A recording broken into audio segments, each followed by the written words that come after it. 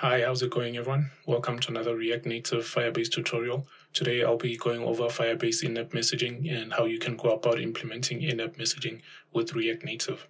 So if you have an app, or perhaps you're planning on developing an app and you'd like to send push messages to your users every now and then when they log into your app, let's say you have a promo for a certain product coming up, you can use in-app messaging as a tool to keep your users informed, and it's quite easy to set up too.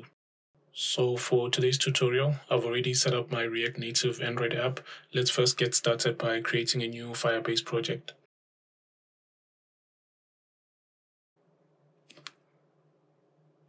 And then we'll give it a name. We'll call it in-app messaging. Click continue. We'll enable Google Analytics for this project. Then we'll go ahead and select an account and create our Firebase project.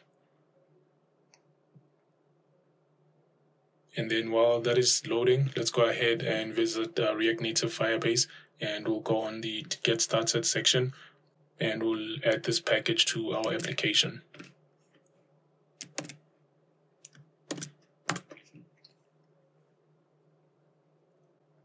So that is done installing. Let's head back to our Firebase console. Our project is already set up as well. And then here we'll add a new Android app. And then the package name for our Android app, we'll get that in our Android project. So we'll go into the Android folder, then go into app, source, main, and then click on the Android manifest file. And our package name will be here in the manifest tag. So we'll go ahead and copy that and then paste it in there. And then we can give our app a nickname, or we can skip that. And I'll go ahead and register the app. And then we'll download our config file. So we'll put that in our Android project. So going back into the folder, we'll go to Android and then app. We'll click save.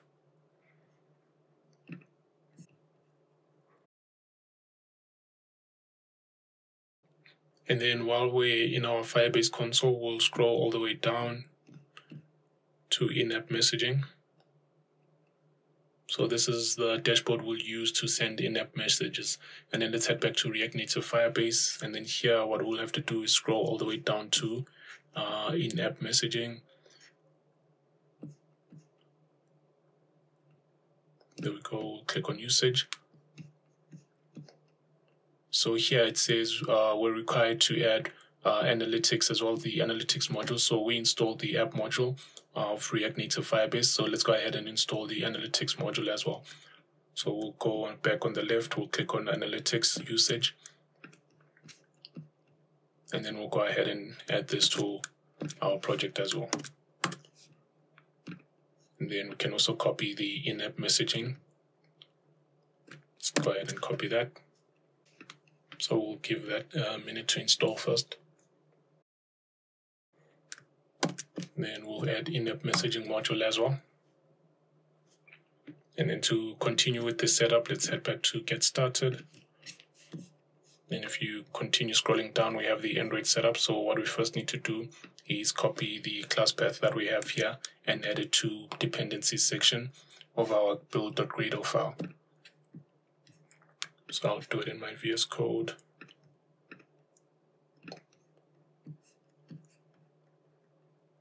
Then under dependencies, we'll add that. And then we also need to add this line here to our app build.gradle file. So in the app folder, build.gradle, and we'll add that.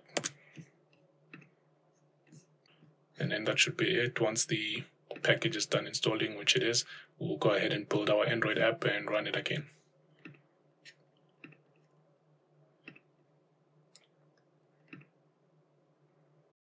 And then once the build is done, we'll go ahead and run this in our simulator once more. And from here, we should be able to actually send our first in-app message. So there's no additional code that we need to write. We can start using in-app messaging in Firebase. So we'll go ahead and create our first campaign. And we just still need to wait for this to launch in our simulator here. But in the meantime, we'll just have this page opened as well. So I'll give my simulator a second.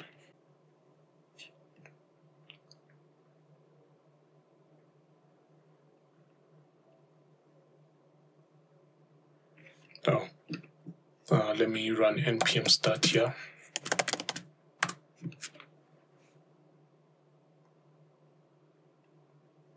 Then let's just reload our application once that's up. There we go. So we have our app there, and then let's set up our first push message. We'll keep the background white, text color as it is. Message title will say hello world. And then the message will be, this is my first in-app push message. We'll just copy that. And then I'll use this image as the image there. Just wait for it to load. And there we go. And then we can also add like our button text. So we'll say, okay. Then you can leave this option if you want to use the button as a dismiss action. And then we'll click next. And then our target here, we'll select our Android app that we set up. And then here we'll give our campaign a name. We'll say test. We'll click next.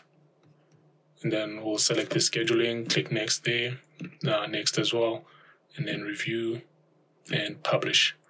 And then once it's live, we can just give our app a minute for the pop-up to actually display.